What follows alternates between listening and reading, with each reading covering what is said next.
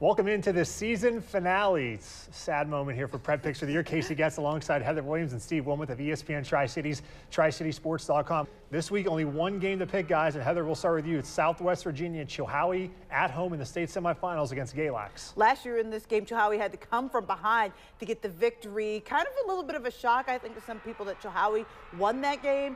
It will not be a shock this year. Behind Greg Sanchez, that great offensive line, the quarterback play of Zach Kale, I'm picking the Warriors to return to the state championship game. Chilhowie returned so many starters from last year. We expected them to be at this point of the year. Here they are.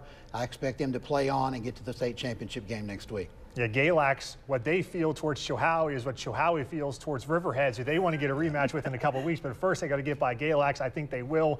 Chilhowie, motivated, unfinished business has been their motto all year. They need to get one more step before they can focus on a potential rematch with Riverheads in the state championship game. We all like Chilhowie. And finally, guys, because this is our last Prep Picks of the season, it's been a great year. We want to go with maybe your favorite moment, a memory, or something that's going to stand out to you from this season. Steve, we'll start with you. Well, I'm going to go to Sullivan Central High School. That long losing streak, they had so many opportunities earlier in the year to get it done. They finally get it done against Sullivan East. Just that entire scene that we saw. I'm so happy for all those great seniors at Sullivan Central. A great bunch. I'm happy they got that win this year and something we'll remember going forward. I'm going to go with apologies to Joe Montana and Dwight Clark, the catch at Abingdon in the game against Ridgeview. Made it onto ESPN SportsCenter, made it onto Sunday Night Football. Just an amazing catch. When you saw it in person, you couldn't believe it happened. When you saw it on tape, you really couldn't believe it happened. It was a fun moment for Abingdon for sure. And Heather, Holt Dotson remembers that you were the one that blew it up for him there because he gave you that shout out after just due. For me, it was the Musket Bowl, the setup to the game.